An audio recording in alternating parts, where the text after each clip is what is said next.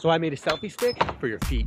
Not to sell pictures on the internet, but to show off these sexy new bike shoes from Giro Cycling. To get the right angle, I needed to mount my Insta360 Go 2 camera precisely 5.5 inches from the toe of the shoe, so, armed with a few measurements, I hopped over into Fusion 360 and started drawing up my design. With the slicing done, it's time to send this file over to the 3D printer for an overnight print. Morning is here, our part looks absolutely perfect, and it's time to head out and test ride the new Kick selfie stick. Somebody left their freezer door open, so we've got the studded tires on, and we're gonna get some new shoe shots while the snow flies.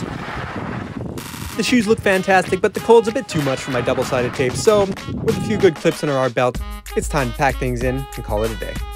Thanks for watching.